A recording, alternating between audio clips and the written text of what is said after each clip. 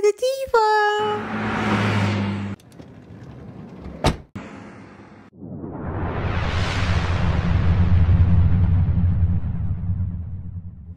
Princess Frog. Princess Miranda was tired of being a princess. She was tired of dressing up. She was sick of crowns and jewels. "You have to wear them," said the queen, "because you're a princess."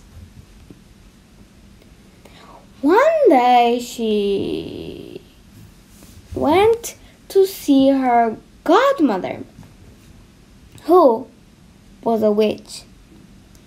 "Turn me into something different," she begged.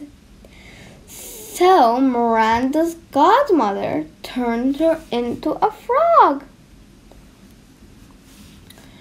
Miranda liked being a frog. She liked floating on lily pads and leaping through the leaves and catching flies. One evening she leaped into a park where a young gardener was working. "Look at this frog," the gardener said to his friend. "Let's catch it and keep it in the lily pond." The next morning, the gardener went to look at his very own frog. Miranda was leaping around. The gardener laughed. "If I found a girl as funny as you, I might even marry her," he joked. "Take me home," croaked Miranda. "A frog that speaks?" said the gardener, surprised.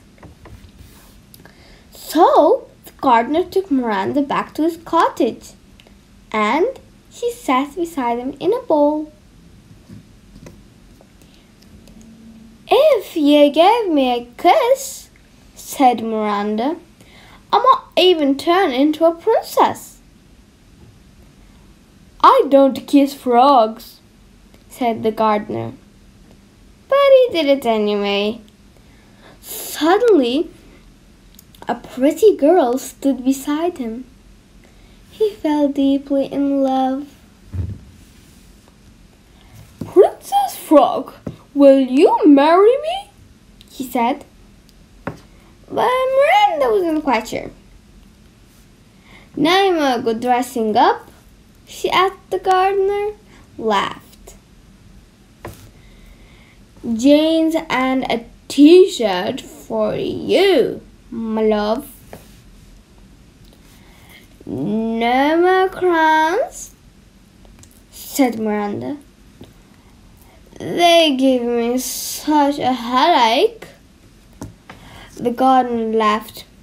"No crowns here," he said. "And I'll need to keep leaping," Miranda added. "I'll build you a trampoline," promised the gardener.